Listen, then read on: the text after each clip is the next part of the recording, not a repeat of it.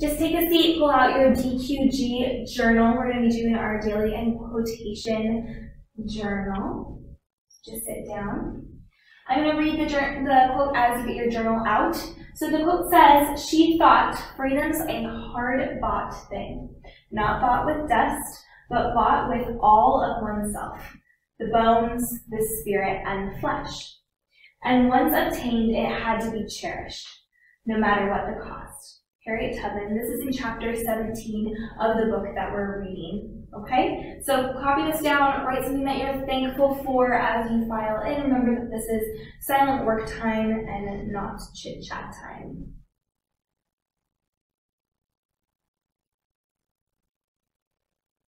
Yeah, what's that? So obtained, that means gotten or taken, so something was not in your possession and now it is. So she's saying that once you have freedom, that you have to cherish it, you have to value it.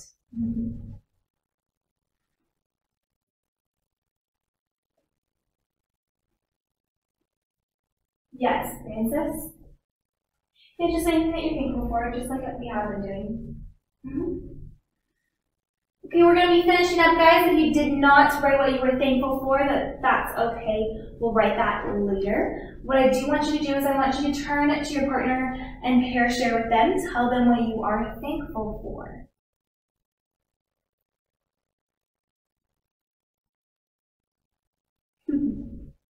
Sounds like you guys are thankful for a lot, which is really great because next week is Thanksgiving. So make sure that you tell your family that you are thankful for them and that you love them.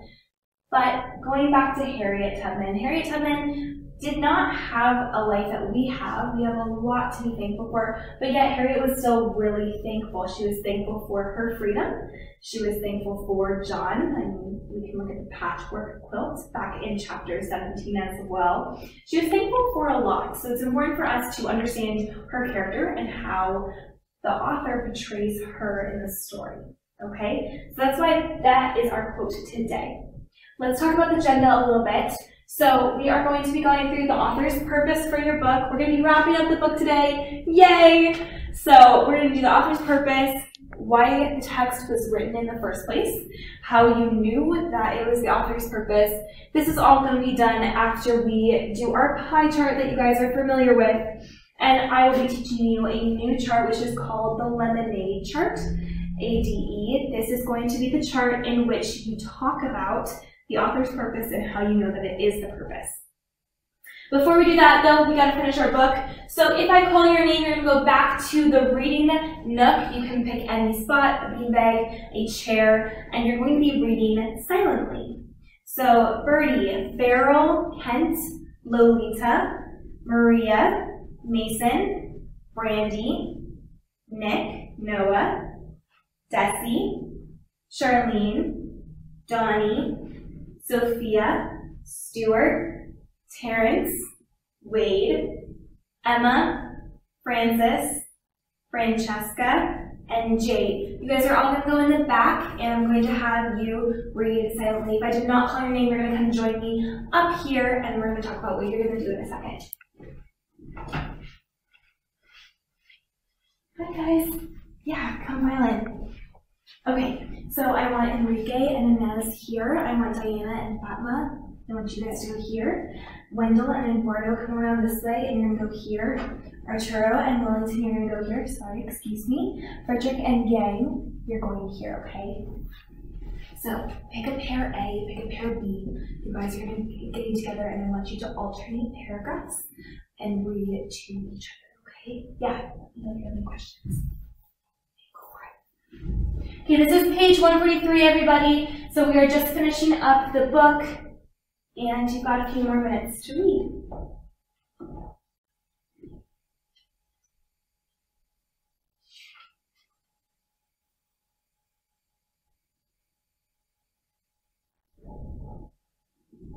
Hey, Nick and Noah, for reading silently, please.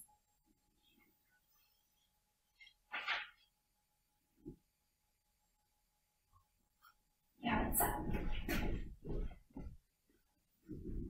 Yeah, Wendell, that says indomitable. That's a good question. So it means that she is resolved, she can't be stopped. Yeah, good question. Hey, Nick, Noah, meet me over here.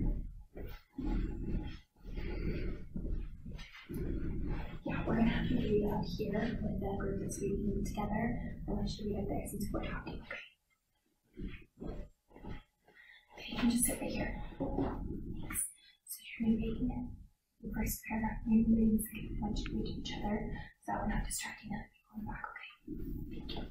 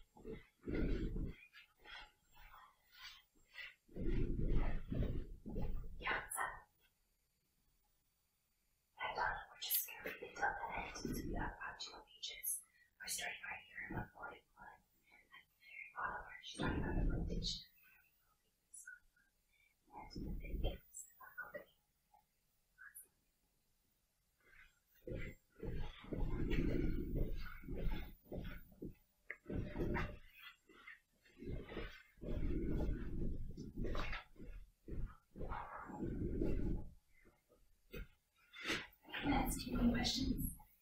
Mm-hmm. Yeah.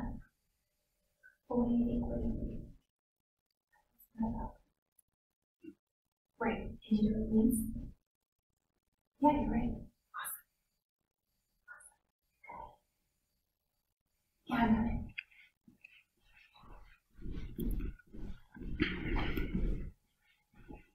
What's that?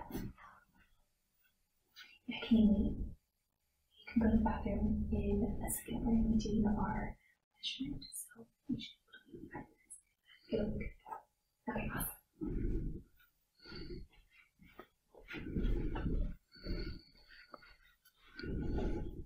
Okay, we're going to all pause and we're wrapping up reading. So hands up, heads up, and we're going to be transitioning back to your seats. So remember, we're going to be silent and we're going to not move until I say go. Even if you haven't finished, you can get a chance to read at the end. So you're going to go back to your spot and you're going to pick up the paper. I'm going to have Beryl. Beryl, can you come over here? Beryl's going to hand out these papers to each of your desks. I want you to get out 2 colored markers and a pencil and get your listening ears on. So we're going to do 30 seconds of a transition. Okay, 30 seconds. On your mark, get set, go. Here you go. Can you just pass these out? Awesome. Hey Nick, remember to be quiet.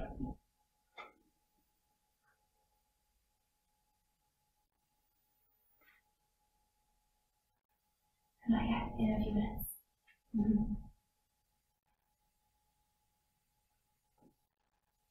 Okay, thumbs up, awesome, I see them all, good transition. You gained 4 seconds, so we're at 8:58. Just 1 minute and 2 seconds till the party. Yay. Good transition, guys. Okay. So now I have a few questions for you. I have 2, we might do a third for a bonus. But what I want you to do is I want you to do these in big pair shares. You're going to be sharing with your partner. So raise your hand if you're A. Awesome. And raise your hand if you're B. Wendell, you're B.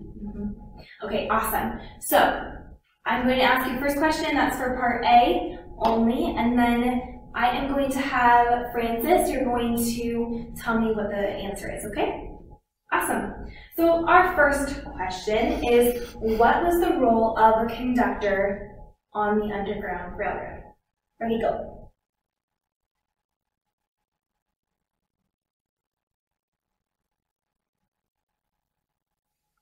What was the role of a conductor? Yeah, so the conductor of the Underground Railroad, what do they do? Yes, right. Okay, awesome guys, and you're gonna all look up here. Francis, what is the role of a conductor on the Underground Railroad?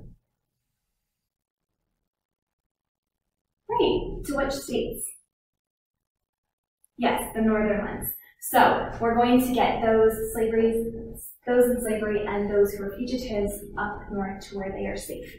Okay, what are some qualities that Harriet has described by the author? So what does the author say that she is like? And I am going to have Young, you're going to answer this one, okay? So think, compare, share. Let's share with your partners first.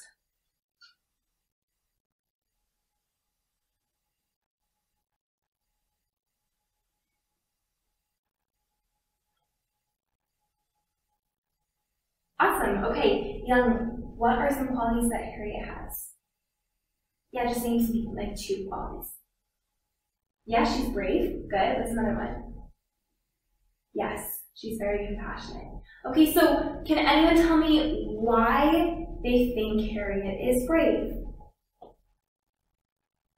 Right, yes, the author says that she was brave because she was able to go and escape slavery and help people and go back and forth.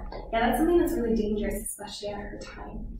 Why was she caring? What makes her caring? Yeah, exactly. Good job. Okay, awesome. We are now going to do our transition. Again, you have your papers in front of you and your pens and your marker. So let's talk about lemonade over here. First, let me define what it is. A is your answer. D is your decide. And E is your explain. So first you're going to answer what is the author's point of view. Then you're going to describe it. Describing, making sure that you are telling a student or a peer why that's the author's point of view.